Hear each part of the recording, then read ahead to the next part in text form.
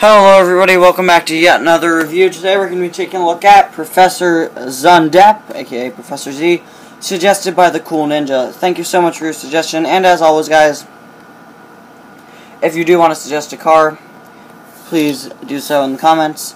Cars 1, 2, and 3, Cars Tunes, even planes, and mini racers, and Disney Store cars.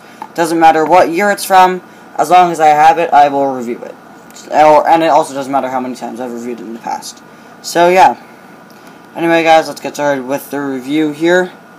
He also has a 2-pack variant which has a more annoyed expression compared to his flat out angry expression here. He of course has the monocle on and his eyes are sort of squinting in a way, but he just looks really furious. Of course he has the Z on his, I can't even say hood, can I? He has the Z on his front. You can see all of his teeth. Headlights there.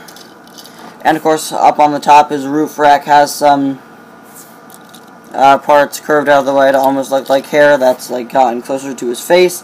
You have Z, I can't tell if that's a 1 or a Z down there, but Z, I'll just say 150, or sorry, 750 maybe. Of course, his tires there as well are really, really small, and all this is just dirt detailing, which I think looks great. And he's a fairly generic car. Like, he doesn't have that much detail or information, but he really is a great one. And you see his lights are on the back. And Bad GA 58, which probably stands for Bad Guy 58. And 58 is the year that his car was made, by the way. And then you actually have the handle there, which is kind of an odd inclusion on the car's character.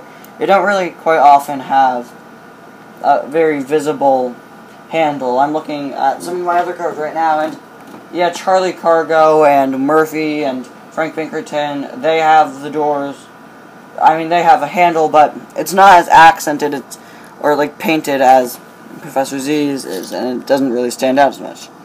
So yeah, that's pretty much it. Anyway, guys, thank you all so much for watching. Again, fairly simple car, but he really is nice.